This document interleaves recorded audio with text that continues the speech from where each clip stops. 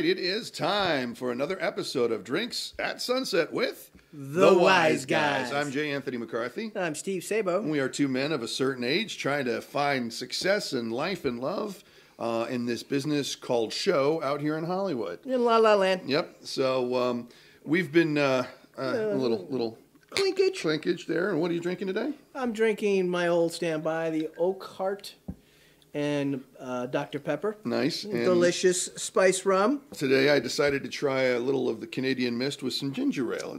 I just wanted something a little refreshing, and that sounded good. So. My dad would call that a bourbon and ginger. Yeah, well, that's what I got there. A delish drink. I'm happy. So it's the rest of the country is in a deep freeze.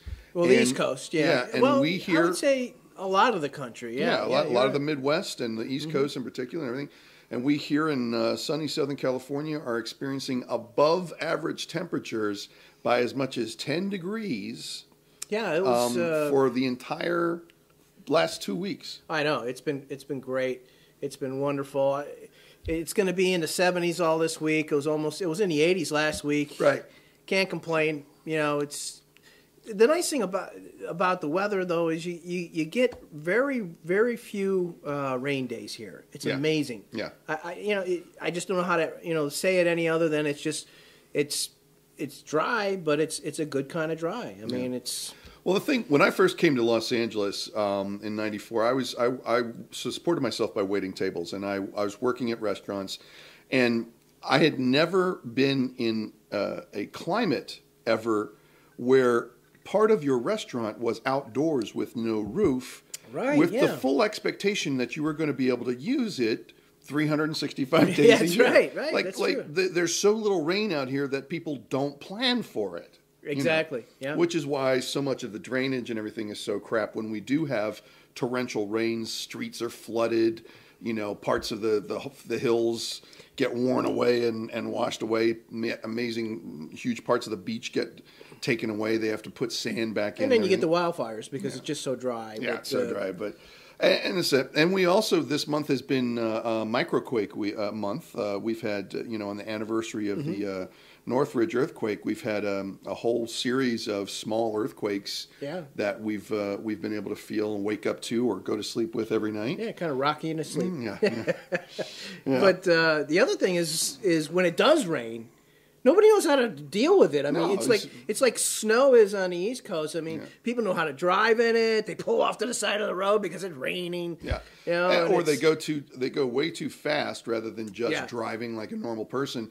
And the really terrible thing is because of the drainage and everything, all of the oil and the slick stuff that's on the roads gets pulled up from the rain, and the roads get the major highways, the side streets get really, really slick. Yeah, it is. It is some. You have to be cautious, but still, it's not as crazy as people make it out to be. But it is what it is. Yeah, exactly right. If you know how to drive on ice back east, then you got a shot at it out here. Right, exactly. You don't need to go 75 miles an hour when it's pouring down. Exactly. Well, we want to say thanks to Excite Radio for having us on again, 11 o'clock on Thursday. Yep. And we appreciate that. So catch us weekly on Excite Radio. Excite Radio. That is XSITE Radio. So yes. Excite. Also, you can find our previous episodes on iTunes for free.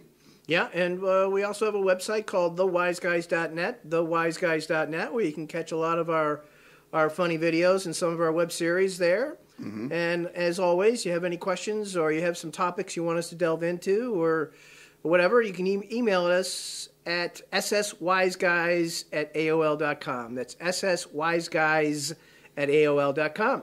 And also, of course, if you want to check out some of our videos, some of the things that we've done in the past, visit our YouTube website, The Wise Guys TV, The Wise Guys TV on YouTube, and you can see our genesis as the Whacker 3000 commercial. So. Yep.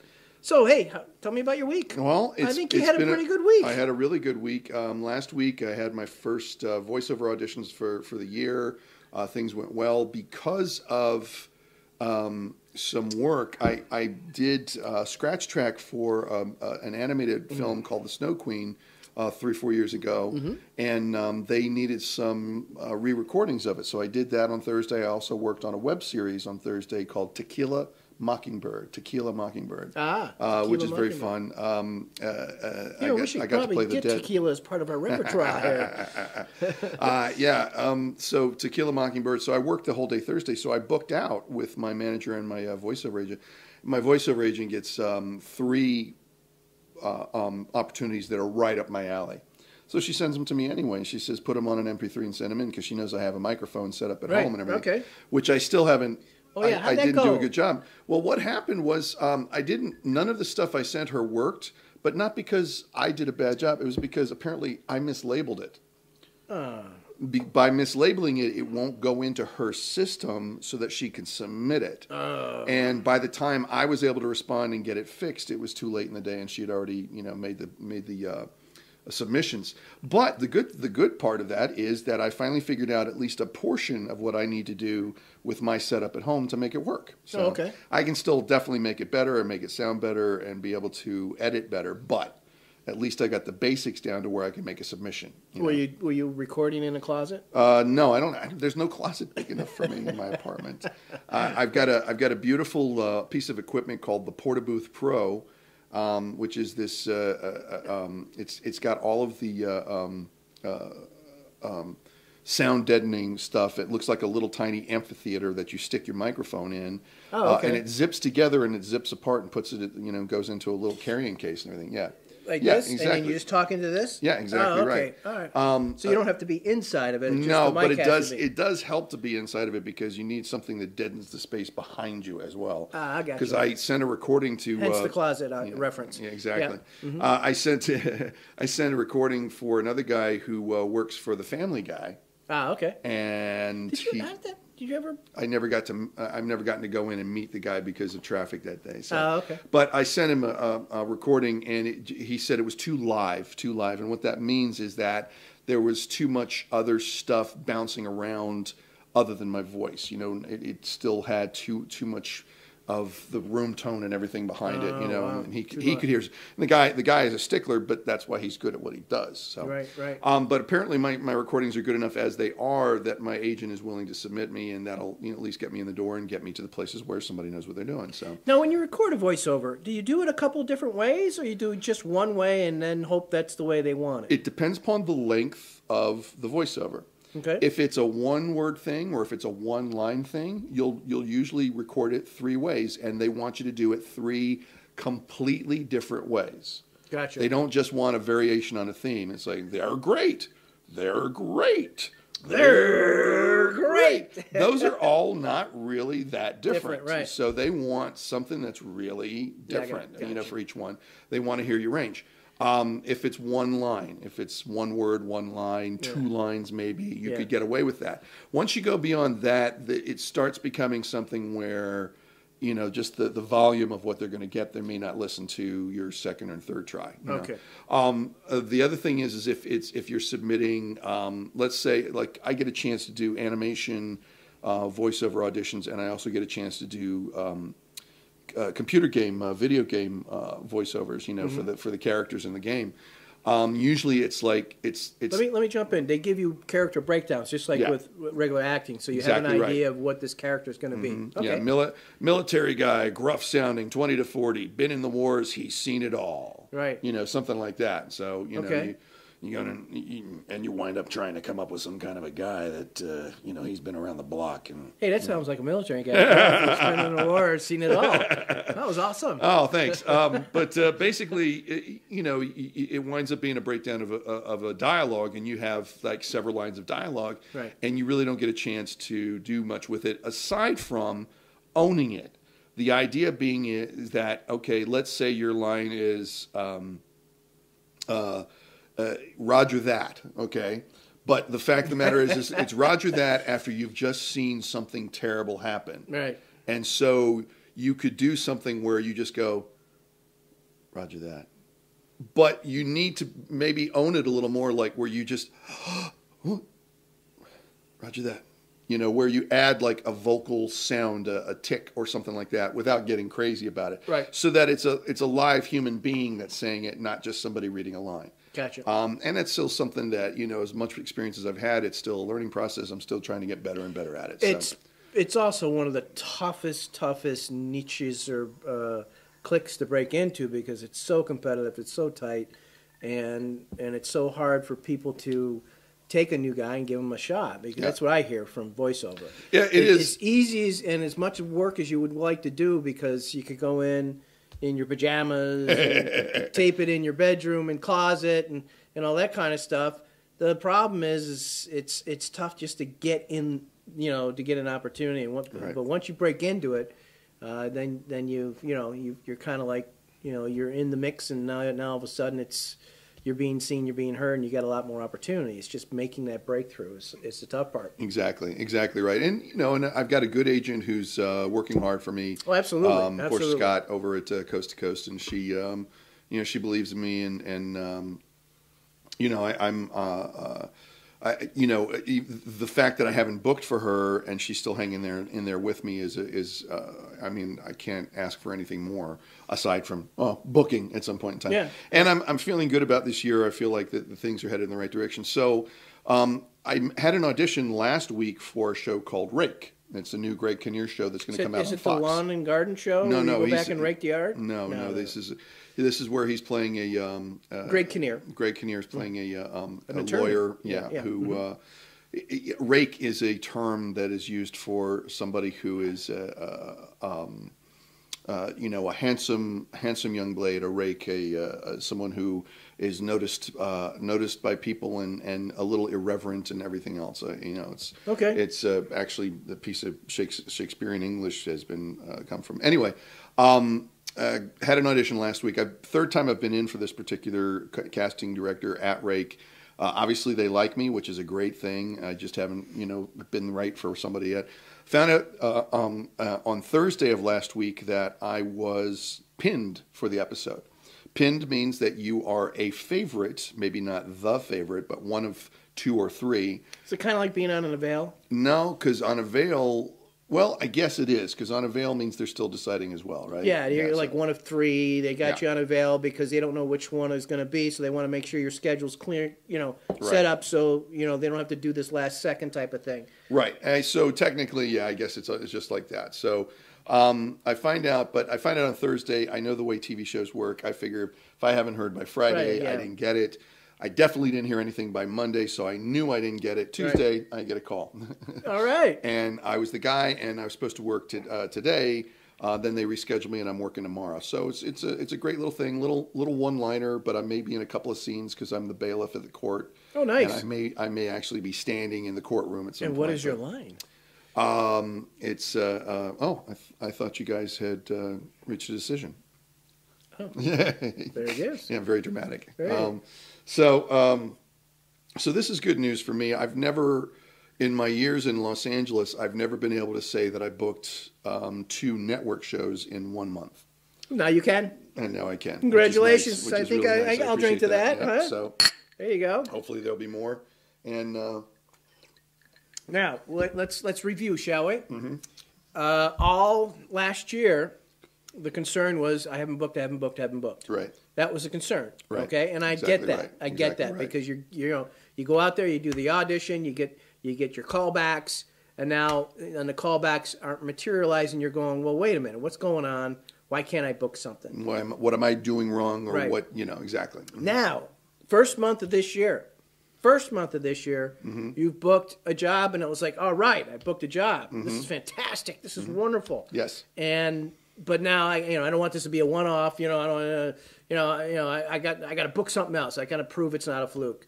So here we are, still in the first month. Yes. And we booked another gig. Yes. On a major network show. Yes. So what does that tell us? A, it wasn't a fluke. Right. B, we're doing the work that we need to be doing. It was just not your times, those other times, for whatever the reason. Right. And C, whatever you're doing now is look like it's resonating with the people, Yes. which is fantastic. Now, I do know one thing you've changed, and I don't know if this is the reason for it. Oh, look, here we go. Scores! All right, there we go.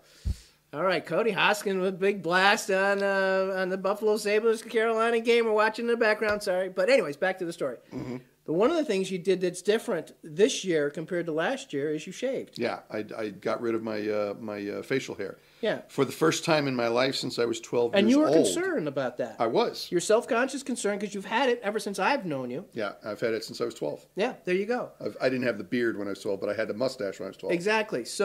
So that may be something doing, whether they see you differently or it's coming across differently. I don't know.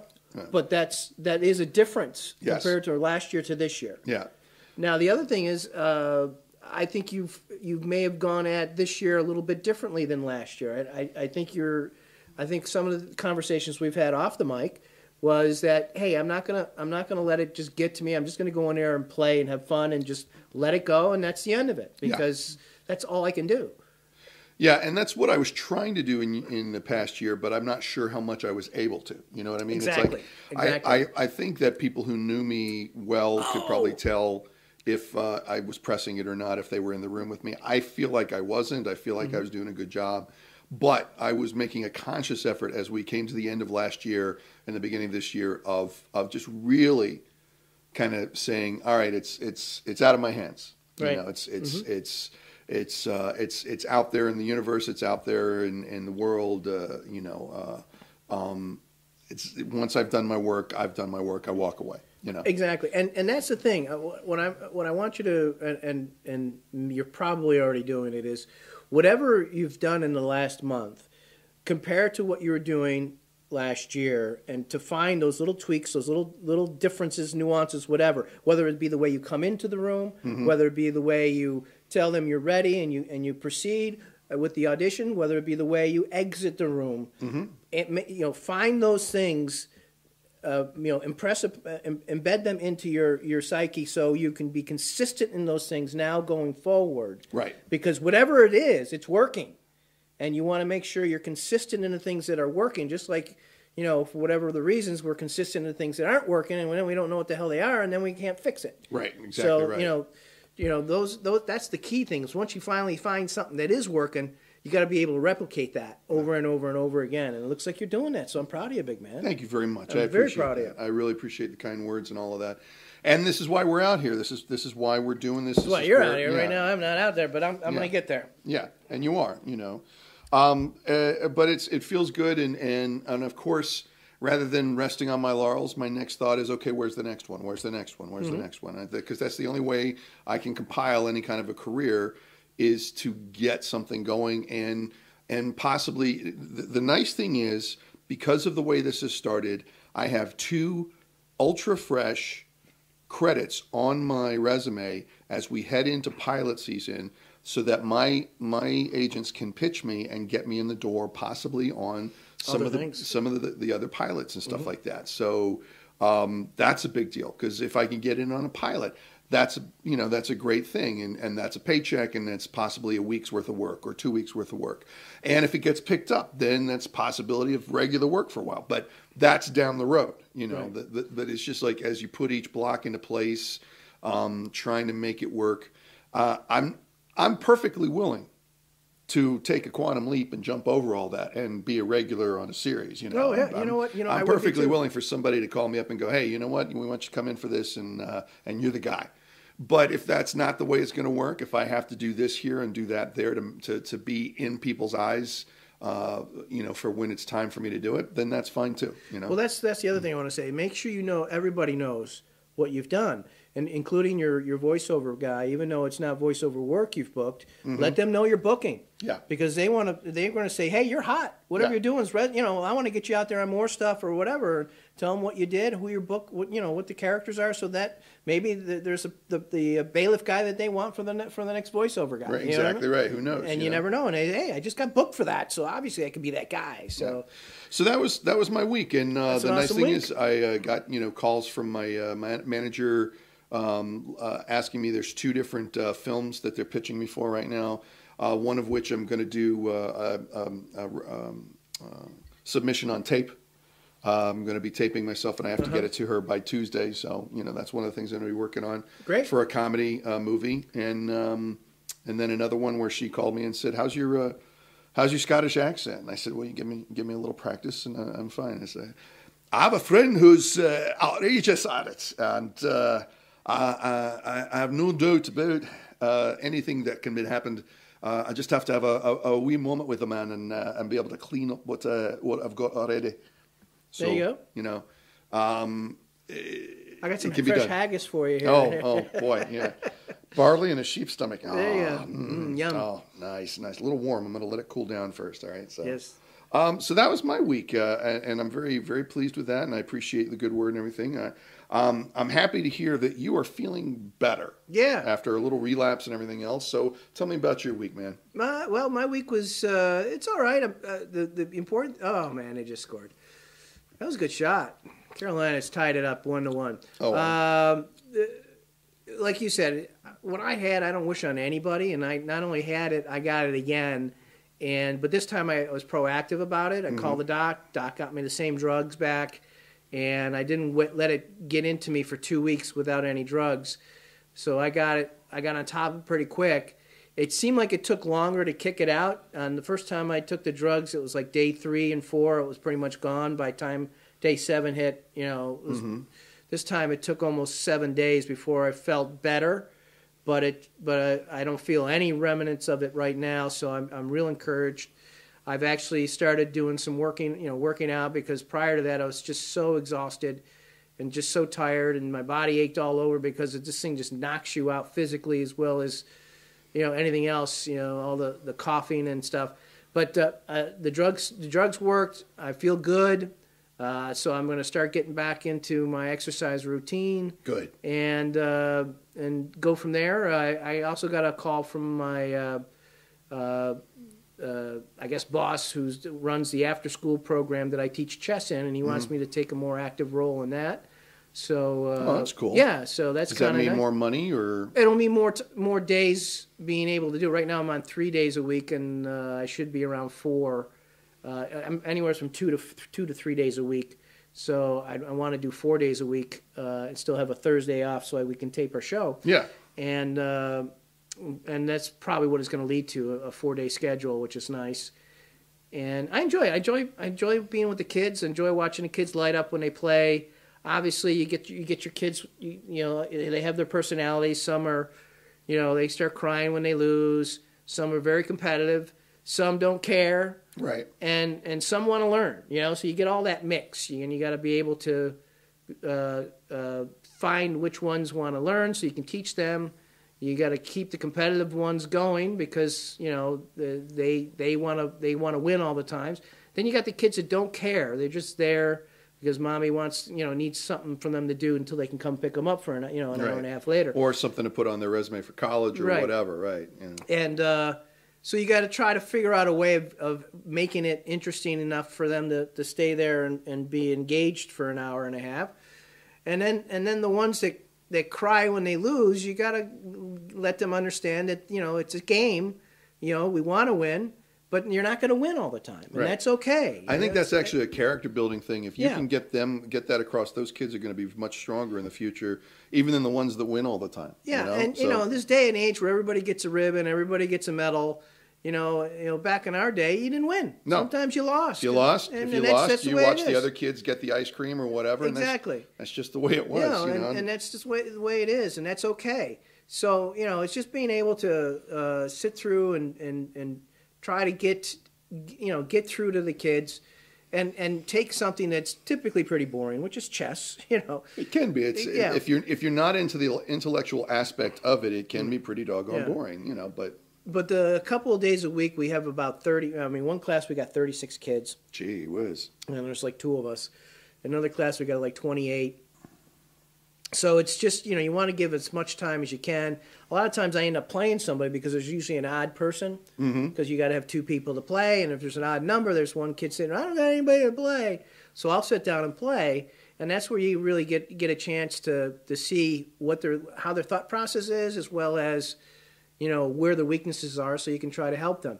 And it's interesting. The last couple of times I played kids that were really good, and they've taken me to the limit. And I'm like, wait a minute, I'm used to beating these guys, and these guys are holding their, not even holding their own. They got me on the defensive. So it's good. It's enjoyable. I'm having fun with it, and hopefully I can make a little bit more money because it doesn't, it's not a full-time job, but it's a job. Right.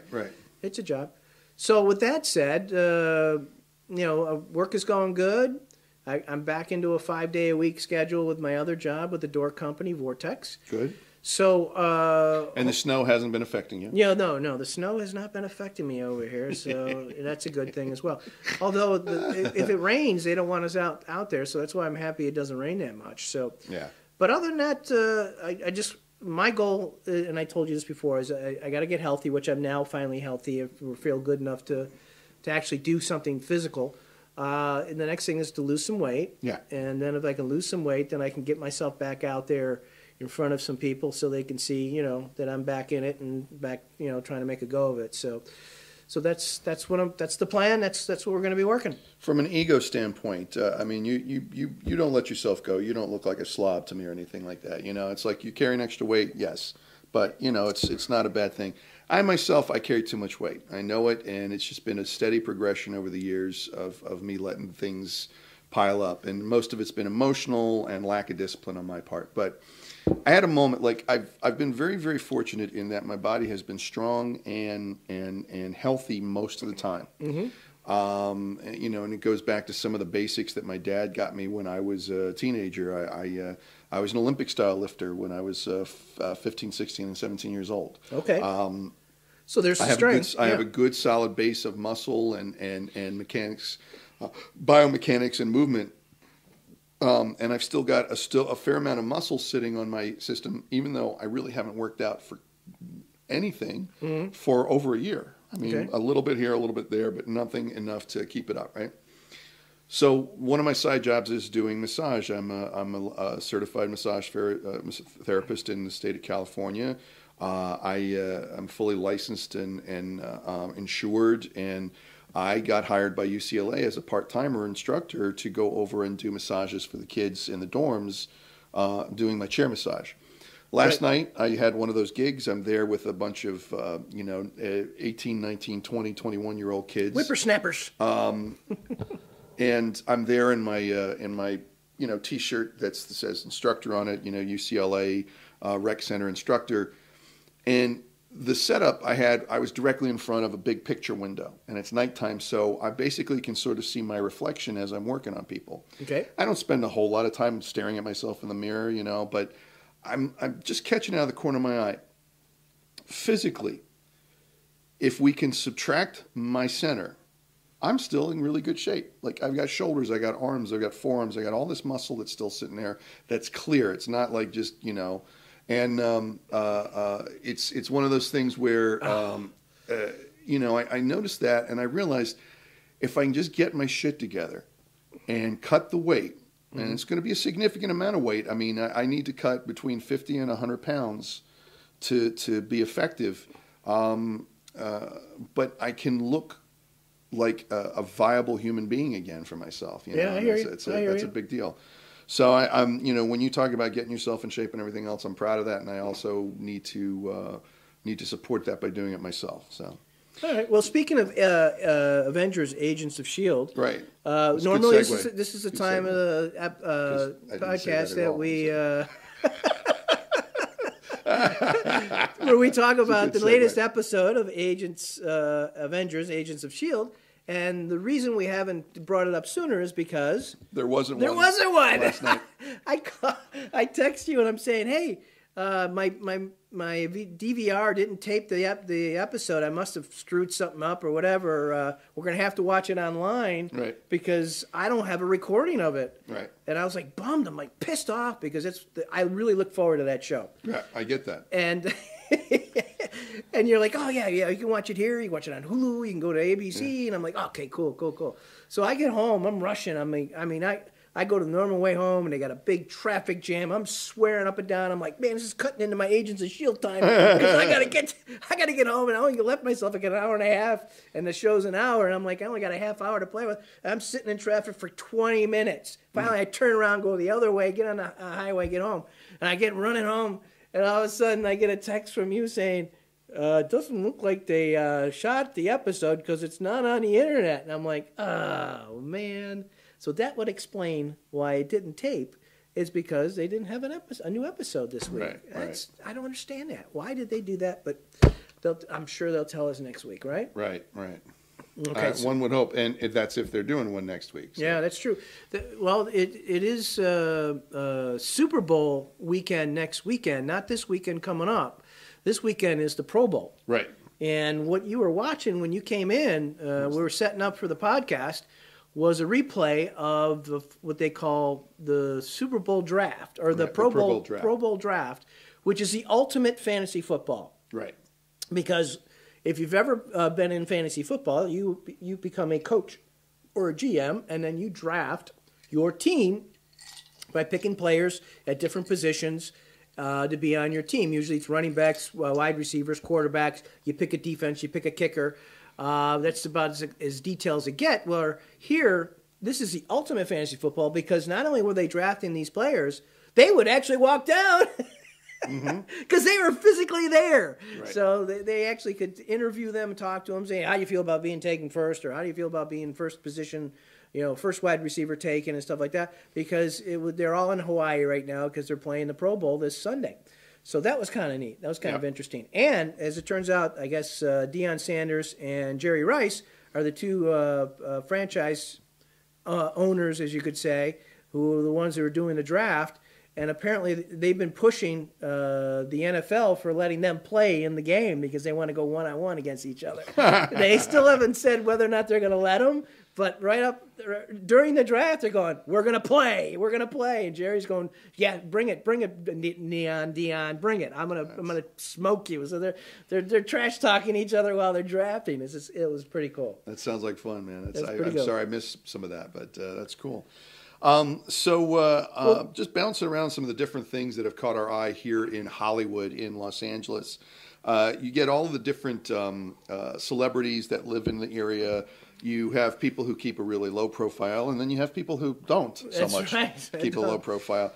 And who could you be alluding to? Oh, well, I was just laughed my ass off when I woke up and found out that Justin Bieber had actually been arrested. The Beeve. Yeah. Yes, right. The Beeve. G-Wally. Yeah, but with a B. He'd been arrested for street racing. Now, we just lost the one guy, a month and a half ago to them, Peter from Fast and Furious. Yeah, Fast and Furious. Peter Welsh or something like that? Yeah. Mm-hmm. And here's a drunken Bieber. Yeah. On something DWI, alleged. I should say alleged. Alleged because DWI, resisting arrest. Yeah. Told the cop that he not only was drinking, he did marijuana and other prescription drugs. And he's got a suspended driver's license. And he was driving a rented Lamborghini. Yeah. Just like. And apparently, the latest article I read is his father was there cutting off traffic to give him a stretch that they could actually run the drag race in. So his father's complicit in all this. This is craziness, man. This is nuts. This is a young man who, has just an astonishing amount of money and recognition at a time in his life when he needs a little bit of guidance. Yeah, just some guidance.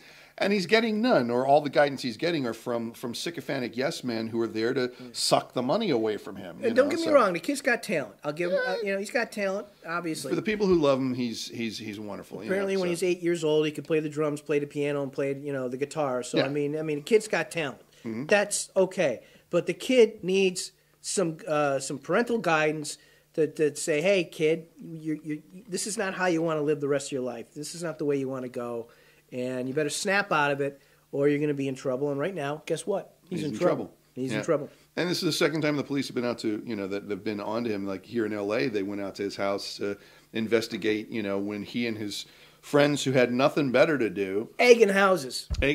God, supposedly caused enough damage to one house with eggs to warrant it as a felony. So they actually had to send, detectives out to look things over, and in the process wound up arresting one of Bieber's entourage who had cocaine just sitting out and around. Yeah, the house. apparently when they went through the house, it was drugs all over the place. Yeah. But that's not why they were there. Yeah, and I got to be honest, my own thing, like like I said, we've talked about some of the things. I lean a little more liberal towards certain things. I don't really give a crap that anybody's doing drugs. I give a crap when it affects the people around them. You know, like if you're going to drink and drive, I'm going to be pissed at you. If you're going to smoke up, most of the time marijuana is just going to make you drive slower. But I still don't like the idea of being impaired when you're behind the wheel. Right. Any other drugs, it really, as far as I'm concerned, it's your business as long as you're not hurting anybody else. Yeah, if you're staying in a house, and you want to the fact of the matter is it's illegal. Yeah. It's illegal. And right to now have it just out and around like that, I'm not making a moral judgment. I'm making a legal judgment. It's like, oh my God, you guys are stupid. Yeah. So, but I had a really good laugh.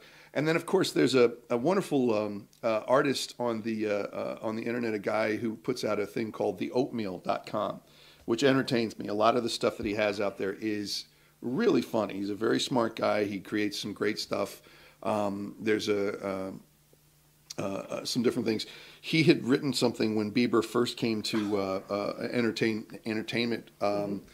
With the idea of it was a quiz. How many Biebers can you fight? And you take this quiz that has all of these absolutely ridiculous questions, and at the end of it, you're assigned an arbitrary number of Biebers that you could defeat in a fight. And so I took the quiz. It's hysterical. It's just ridiculous. I took the quiz because it entertained me. I am apparently qualified to defeat up to 28 Biebers. Very good. In one fight. Impressive. Because of my size, my background, my martial arts status, and all of that stuff. So so it's kind of like we'll call you the Neo of just. No, I'm sure there's other people out there who can actually Mr. defeat. Anderson. Yes, that was good. That was pretty good. I like that. So that's one of my favorite. I love hearing Hugo Weaving's pattern of speech. I'll tell you what, you gotta love Hugo Weaving's. I mean, he was in the Matrix. The Matrix. Fellowship of the Rings. Yes, the Lord of the Rings. He plays that elfin guy. Mm-hmm. And V for Vendetta. Yes. With a mask on for the entire film. Yeah. You never see his face, and yet you get all of the emotion from his voice and his body. And he's the voice of Megatron of the Transformers movies. Really? Although he totally, what's the right word? Basically says it's bullshit. That whole series is bullshit, but they pay me, I do it. I love him. That's totally, cool. What was it? Not bad mouths it, but basically, says it's crap, and it's like, yeah. He goes, if I'd have known it was this type of movie, I never would have said yes. But since I said yes, I got to do it. Come here, Prime. Exactly. But that's Hugo Weaving, man, and it's like he's awesome. He's awesome. He's good at what he does, and he's entertaining. But that particular, come here, Mr. Anderson. Yes. Just the very specific. Speech pattern. Yeah, and he totally made that character up. So, that's right. What do we got here? What is this? Okay, well that'll wait. The next one I want to talk to you about. There is a challenge or a bet out there. You know how if you pick the March Madness, the brackets, right? Right. The president does it every year. He makes a big thing out of it, where he picks all the teams, 64 teams, and it goes down to who's in the Final Four and then who wins the NCAA tournament. Well, apparently there is. A contest out there that if you pick every game correct, so 64 correct, right? All right, which the odds of that are astronomical. Well, I guess it's 1 in a billion. You'll win $1 billion. From whom? That's the thing. So they're like, okay, we want to do this contest bet, whatever. So they said, well, we can't because we're going to get $1 billion. Well, Warren Buffett stepped up and said, if someone picks all 64, I'll insure it. Wow. Warren Buffett, baby. Warren Buffett he's got billions. He's got billions in his top drawer. He doesn't know what to do with. Okay, let's face it. He's got money coming out of it. He's also a guy who doesn't take he doesn't do anything but sure bets. So the likelihood is that nobody's going to do sure that nobody's ever going to do it. This is not a guy and probably has enough. The guy has enough of an awareness of himself and sense of humor that the idea of somebody actually getting it, he would just be like, Wow. Yeah, right. I'll pay. All right. Yeah, I'll pay. All right. Vet it. Make sure that nobody cheated. Yeah. Okay. Boom. Boom. Yeah. You know? Yeah. Warren Buffett, I'll tell you, he's pretty cool. He's a pretty cool guy. He's amazing, and more people should pay attention. Not the least of which is his attitude towards the rich and the poor in the world. You know, he's one of those guys who talks about the idea of the rich actually having some responsibility towards everybody else they're around. Remember I told you about a series that I really got off on and really enjoyed. Was it America, about all the four great people in history who built America? Right. Yeah, the people who built America, I think was the name of the series. Yeah, it was Rockefeller and Vanderbilt, Carnegie, and I think Ford was the other one. Yeah. But one of the things that Carnegie and Rockefeller did, because they were both considered the richest men in the world. Right. You know, back then, where they're having hundreds of millions of dollars, which would be tens to 50 billions of dollars of today's money, because we're talking the turn of the century of the late 1800s, early 1900s. One of the things they did once they've accumulated all that riches and power, is when they got older and in their later years, they decided to become philanthropy with it and gave the money away. Yeah. And then it became not only the contest of who would be the richest, then it became the contest who could give the most away. Right. So, one of the things they did is they saw the light. Whatever the person they became in order to accumulate that wealth, because not all the time it means you're a good person. What it did is it translated it and turned into something good at the end. So, I give him kudos for that. And Warren's kind of the same way. And Gates is the other guy who gave all. He's saying, hey, when I go, it's all going. Yeah. It's all going out to some to this cause, this cause, this cause, and this cause. Gates and his wife have done a lot. I think Buffett gave it to Gates. Yeah. I think Buffett said, hey, I don't want it when I'm done. Give it all out. And Gates is going to be overseeing all that. So kudos to them. Yeah. Because it's one thing to accumulate that. It's another thing to not allow it to turn into something good. Yeah. And I think they're doing that. So kudos. Next story. Let's see. Klondike. Okay. Yeah. Okay. I like Gold Rush. Right. Right. I like it. Is it A&E or Discovery Channel? Discovery Channel. Right. It's a what they call a reality show. And you know how reality shows are. A lot of it's scripted. Right. Or they say, hey, this is what we're going to do today. Well, in these types of shows, because they're out in the elements, there's not, they can't tell you, all right, now we're going to pull, the bulldozer's going to break and this is how we're going to fix it. Right. Because it's not this type of show, because they're putting tens of thousands, if not hundreds of thousands of dollars of their own money. It's a different game. It's intermission. On the line, and it's their money. So the last thing they want to do is have things screw up on purpose just to make a show. Right. So really, these people are observing the day-to-day activities. Okay. Yeah. Now is the time when we discover gold. No. Yeah. No. Oh. Yeah. Okay. Right. Exactly. Yeah. So they want to do what they can to capture it the best way, but they pretty much let these guys go at it and do what they got to do. Well, they had such good success with their, quote, reality shows. The next step that Discovery wanted to do is what they call scripted shows. Okay. So they have a scripted show called Klondike. I've seen some ads for that. Yes. Yeah, it looked very interesting. Yes, and it's three what they call like documentary type things where they take the story of the gold rush, which is